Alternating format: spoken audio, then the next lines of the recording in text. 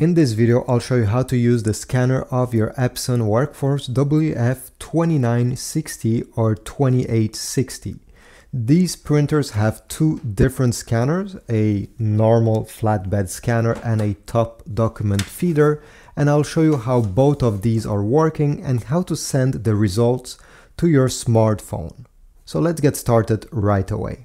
So on your control panel, there's two ways that this can be done. First of all, on top here you can see there's a smartphone with a Wi-Fi symbol, and right on the left there's a router with a Wi-Fi symbol. You can go ahead and click on this icon and this panel will appear. If you're unable to click on that icon, since the screen is quite small, you can actually go at the same place through the menus. So go into Settings, General Settings, Network Settings, Wi-Fi setup, and we're on the same screen as we were before.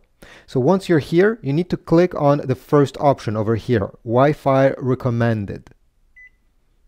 Then select Start Setup, Wi-Fi Setup Wizard. Now the printer will scan for every single Wi-Fi network around it, and it will give you this list. You just have to scroll through it until you see your Wi-Fi network appearing. Then you click on it and you have to enter the password. So over here, click on Enter under Enter Password, and you have to type it using this keyboard. Once you're done, make sure that you type the right password since the screen is quite small and hard to type. Once you're done, press the OK button. Select Start Setup. Wait a few seconds. If your Wi-Fi router is far away, it may take a few minutes.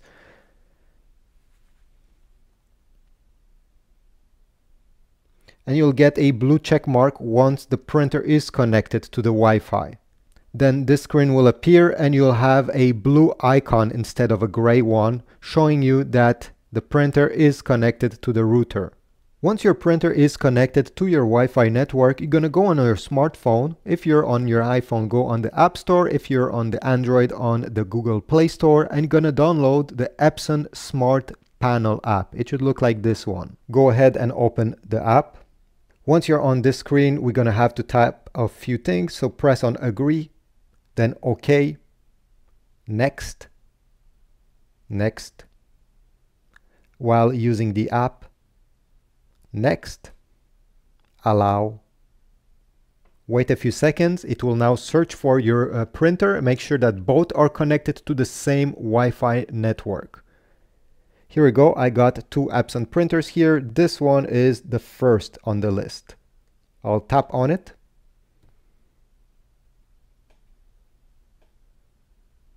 And I'll get the blue check mark telling me that both are now connected. Press OK. And then tap on Use Tiles on the bottom right side. So as I said, this printer has two scanners. One of them is the scan bed, which is located right over here. Pretty typical. If you want to scan any documents, take it, put it facing down, and you're going to notice there is an arrow over here. Make sure that the top part of your page, okay, so this is the top part, is where the arrow is, and make also sure that the corner of your paper is touching the arrow. So I'll just bring it so both here are touching. Then close down the lid. On your smartphone, you're going to select Scan. And here you'll have a few options that you can select. First of all, document source. If you're scanning using the flatbed and you want to make sure that the printer does not make any mistakes, select Scanner Glass. Then document size, make sure that you have input the right one. Color, do you want your scan to be in color or in black and white? Resolution, this is the most important setting. If you click on it, you have three different choices here.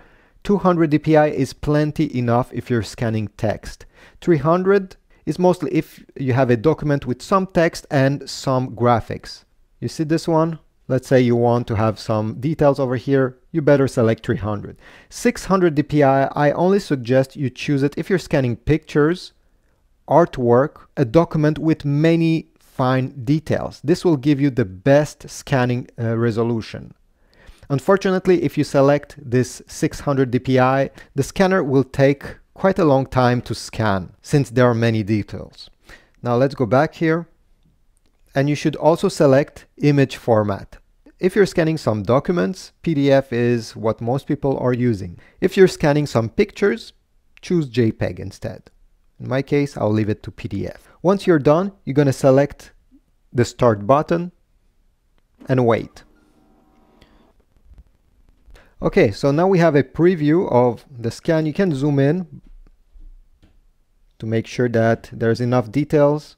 You can also delete it.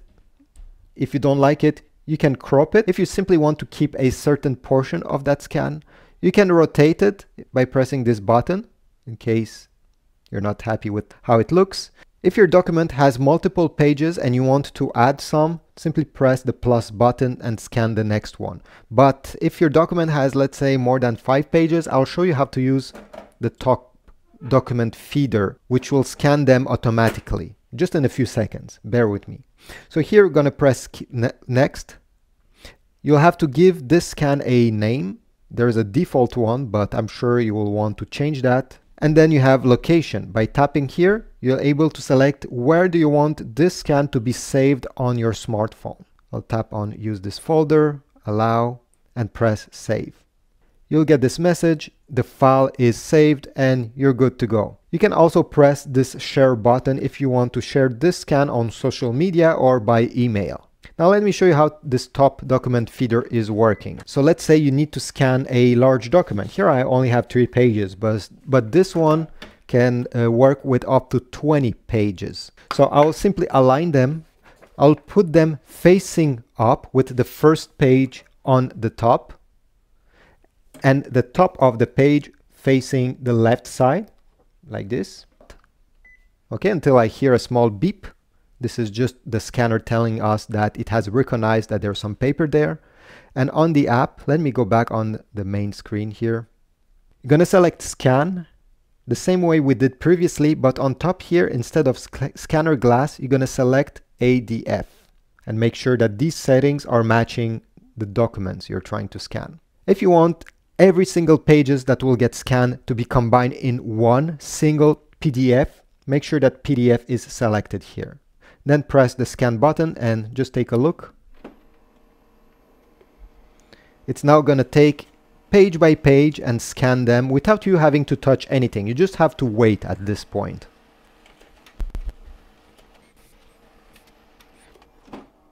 Once it's done, all the pages will appear on your screen, and over here you can shuffle through them. If you have more than 20 pages to scan and you want to combine everything in one document, let's say you have a 100-page document, simply press the plus over here and you'll be able to add more pages. So you can simply load them 20 at the time, wait, and then reload 20 simply by pressing that plus button. And otherwise, it's the same setting. So by pressing next, you'll be able to give this document a new name, select a new location where this needs to be saved, share it, or save it on your smartphone. So I hope this video was helpful. If you want to support my channel, check the Amazon affiliate links down in the description. If you want to get some ink, some paper, or even a new printer. Every time you buy something from there, I get a very small commission that keeps the channel running.